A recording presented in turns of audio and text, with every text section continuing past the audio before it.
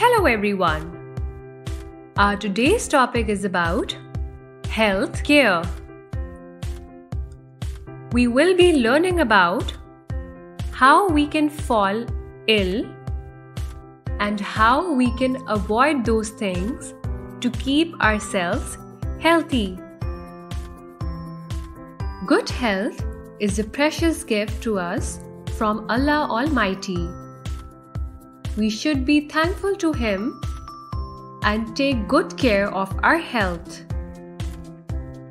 Healthcare starts with cleanliness. If we do not keep ourselves clean, many germs will attack us and we will become ill. Some common diseases are cough, flu, sore throat,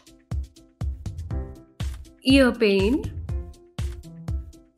measles, and malaria.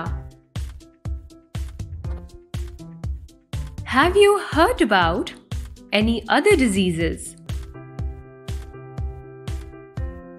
Now, you might wonder what germs are.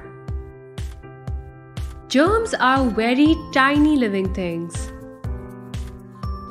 They are so small that we cannot see them with naked eye. We need special tools to see them, such as a microscope. These germs can be anywhere.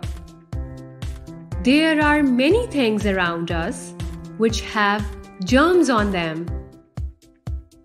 When we touch them, they stick to our hands, and then they stick to other objects we touch, such as food.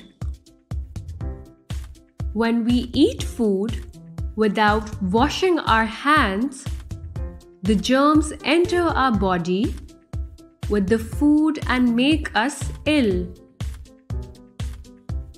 Mostly, they are found in dirty places. Therefore, we should make sure that both us and our environment are clean. So, to keep ourselves healthy, we should take care of the following things. We should throw garbage in the litter bin only. We should wash our hands with soap before eating food and after using toilet. We should take a bath daily.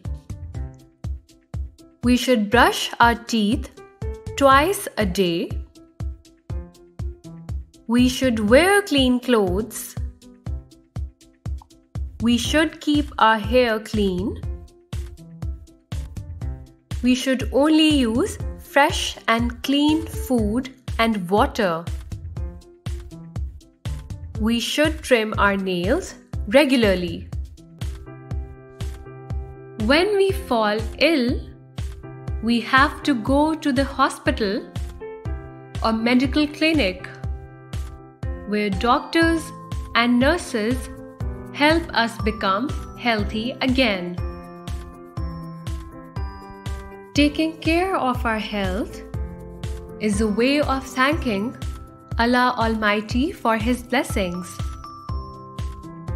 Taking care of our health is also important because if we are not healthy, we will not be able to play.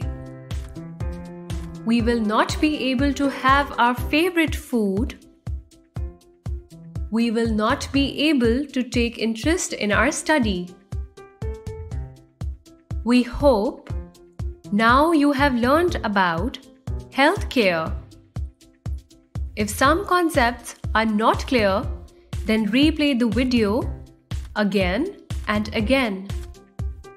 Still, if you have some questions, then ask your teacher.